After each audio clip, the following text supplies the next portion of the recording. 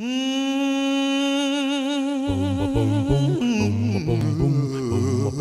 has been the moment in your time at Canterbury that has given you the most joy?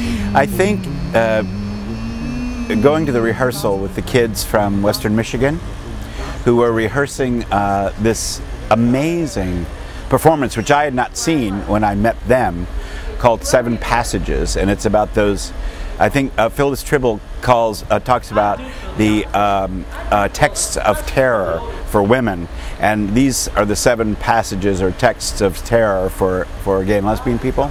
On the one hand, I know that young people are not the church of tomorrow; they're the church of today. But there was something about being with these kids and understanding that they would inherit this institution that sometimes drives us crazy, but somehow we still believe in.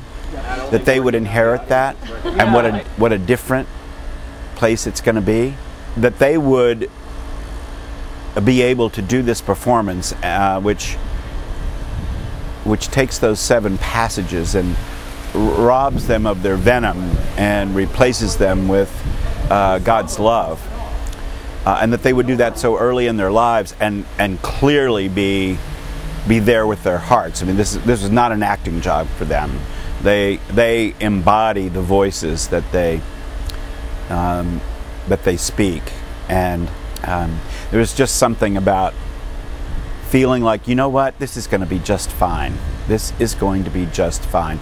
It's going to be painful for a while, and it's not going to all be pretty, but we're going to be just fine. That was thrilling.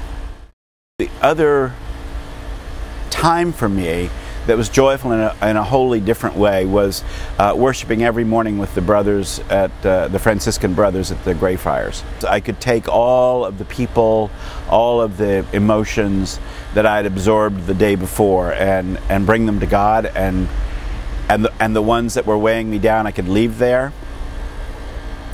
And there were only the 4 brothers and me every morning at 7 o'clock, and it's as if we were breathing as one organism.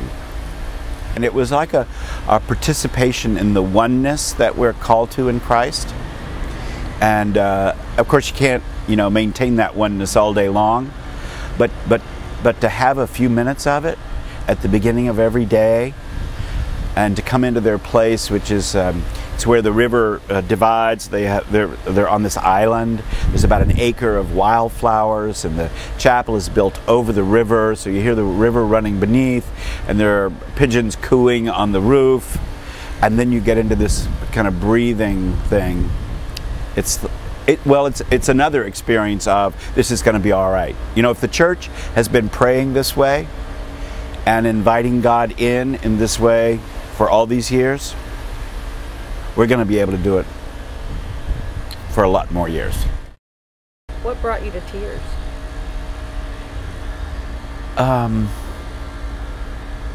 There's an incredibly brave man here. He is the only bishop to come here from Rwanda. His primate declared that none of them would come, and he came anyway. He's here in defiance of his primate, and he engaged me in a way that was just, I can't imagine his bravery. And he came back for more. I mean, like one time wasn't enough for him.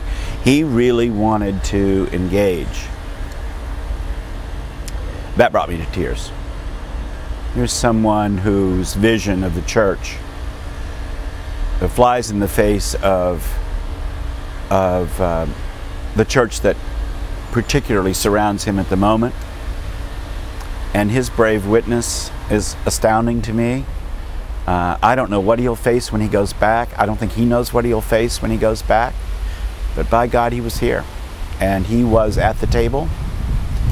And he wanted to talk. Can't beat that.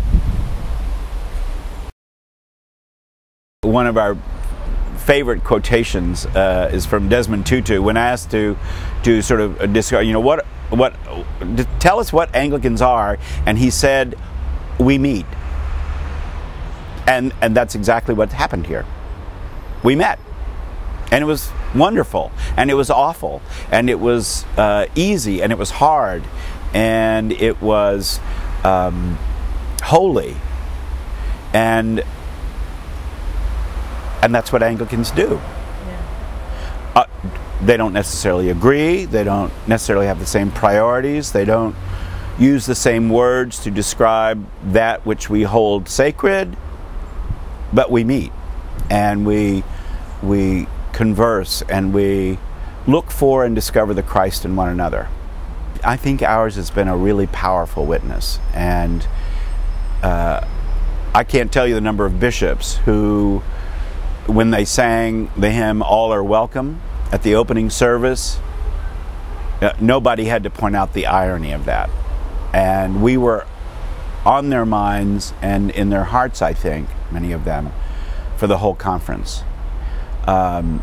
And so and what I love about that is that we were here, we were that kind of presence and witness, not because we stormed the pulpit and wrestled the microphone out of the Archbishop of Canterbury's hands, or unfurled some kind of rude banner, or made some kind of a demonstration. We were just this quiet, calm, joyful presence. And I've always said that LGBT people need to live their lives with such joy that there will be no doubt that God is in our heart. And I think almost to a person, the witness for LGBT people here has been that joyful. And maybe together we were the least stressed people here.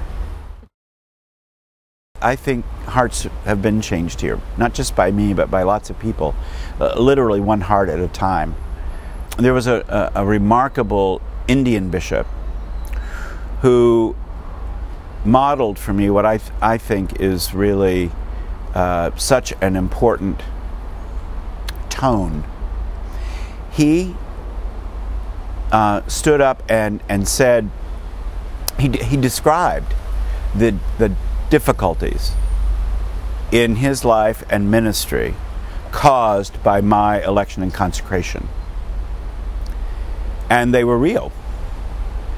But he did it without any rancor, without any anger, without casting blame. He just described what is. And I said back to him, I don't have the answer to this. I just don't know. Well, the only thing I know is that you have to go on being the church as best you can in your context, and I have to go on being the church as best I can in my context. And somehow we have to hold on desperately to one another while we figure this out. But what I do know is that hearing you describe that to me, I will never forget it, and I will carry it in my heart with me everywhere, as I felt he would carry my story and me in his heart. It was an amazing exchange, and by the world's eyes, nothing got solved, but I think in God's eyes, almost everything got solved. And afterwards, he came up to me and patted me on the arm and thanked me and said that he would be praying for me. And that at its heart, I think that's what this Lambeth Conference has been about. Don't you know this train is bound for glory? Don't deliver nothing but the true and the holy. Lord, ride this gospel train. Well, come on, children. Come on and ride this gospel train. Well, come on, children. Come on and ride this gospel train. Don't you know this train is bound for glory? Don't deliver nothing but the true and the holy.